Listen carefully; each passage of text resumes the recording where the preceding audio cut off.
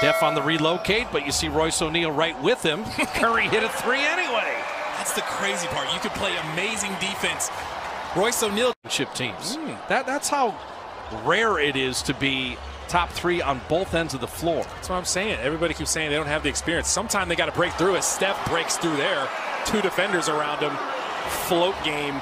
50%, 10 of 20 each from the field. Steph on Miaoni. And they're running Steph off the three-point line, so he's hitting twos right now. And Curry's got 8. Every kind of shot, too. And if you're going to play with Curry all at the three-point, gave it up. That's why he doesn't pass right there. Oh. Steph went through the entire roster. He passed by Mark Eaton and laid it up and in. He went through the Utah history book right there. I believe that's the 10th iteration fade away. Watch that Denver game where he had 48. Steph, an open three, and Royce O'Neal's like, he got one on me. Looney raised the weak side, was ready for it, even though he was helping in. Steph beat the double team that time. Teardrop. And so Curry's got 22. He left some space in between the two defenders. Steph turned the corner and got it up on the glass before Gobert could get to it. Just using his quickness. If he's up on that. Utah burst the first 4 minutes.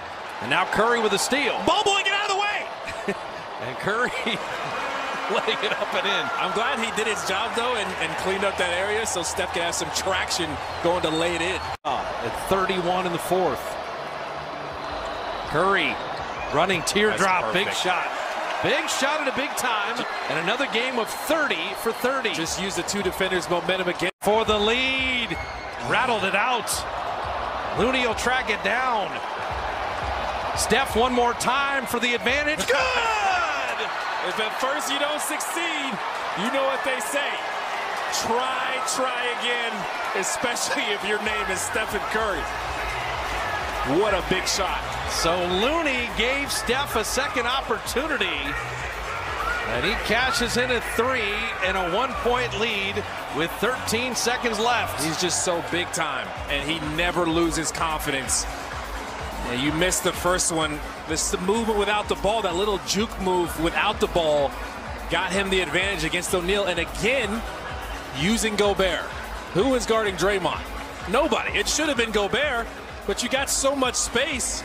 Look where Gobert is. He's the only one that's supposed to be guarding this screen.